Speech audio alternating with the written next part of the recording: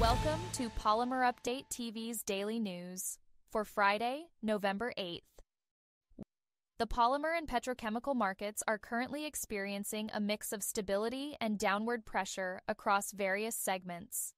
Energy prices, particularly crude oil, are influenced by geopolitical tensions and weather-related supply disruptions, which could lead to volatility in the coming weeks.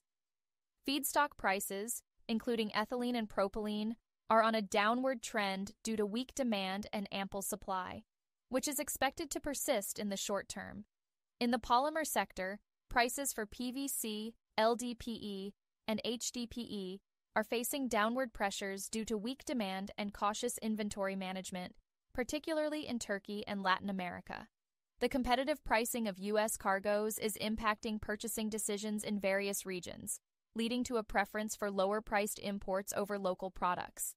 The recycled PET market is struggling with low demand as consumers favor virgin materials, which could hinder growth in the recycled segment. Indian producer prices for I-Butanol and N-Butanol have seen increases, reflecting local market dynamics that could influence pricing strategies for downstream products.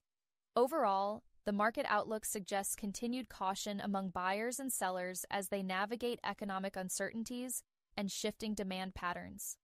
Thank you for watching.